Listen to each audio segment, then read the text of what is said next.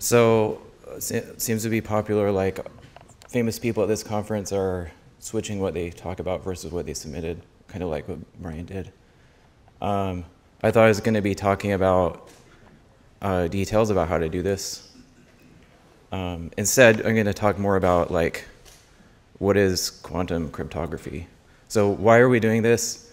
Cloudflare is making the internet better. Part of how we're doing that is we're forcing quantum crypto on people. People tell me I'm smart, so I'll tell you the secret. You just use words like quantum crypto. Quantum crypto is cool. Why not do it? It's better. So how are we going to do this? Salt is really pluggable if you have experience with Salt.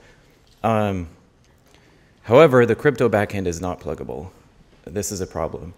The transport layer is kind of pluggable, but both of those code layers are a mess.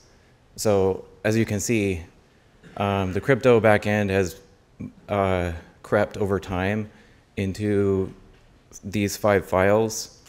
So it's not a trivial thing to replace a crypto thing in your project. So how are we going to do this? Either we need to do that extra hard work across all the transport backends because it's mixed together with the transport code, or we just come up with a whole new transport. However, while I was thinking about this, Daniel Wozniak at SaltStack actually merged his mega epic pull request to introduce the WebSocket transport, which uses the Python SSL library to do MTLS. You get it for free, it comes by default. However, is that good enough? I didn't really have enough filler words for this slide, so I'm going to wait out the clock. So the change from Daniel added the WebSockets via the async IO HTTP library. You get the SSL primitives from the default Python distribution. However, Salt uses homegrown RSA and AES primitives. It doesn't import a library. It uses them in its own mechanism. So everyone knows what TLS is, or in my case, pretends to know what it is. You connect to the server, you say, hey, I'm here. The server says, OK, here's your certificate. The client verifies it against the public list of certs. With MTLS, it's a little more complicated. So in this case, the client has a certificate. It each has access to, you could think of it as a self-signed root cert. I'm not going to go into those details. So why are we talking about WebSocket transports in MTLS when we're really supposed to be talking about quantum crypto?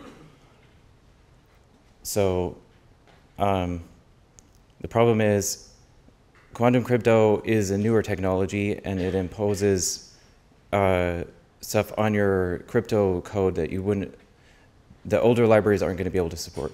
In addition to that, Salt is using the RSA and AES primitives directly, which is not good.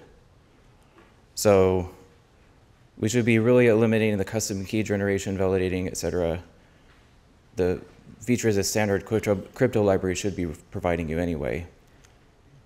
All right, so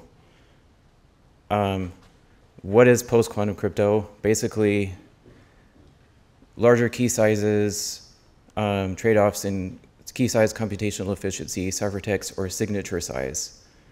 So really, quantum crypto isn't really that much different from regular crypto. It's just a little more complex. Isn't that how computers work? So this is why is cryptography significant? If you look at the second paragraph there, you're trying to reverse that function. It's not possible. If you want to do it, there's this thing called the general number field sieve, which is based on the Fermat polynomial, or sorry, the Fermat factoring method. The computational complexity is there. It's a little more complex than that. So how are we going to do this in Salt? Upgrade to WebSockets. That sounds easy, right? Add the post-quantum crypto key pairs to the masters and minions. Upgrade everything to that, see if we can profit. Thanks.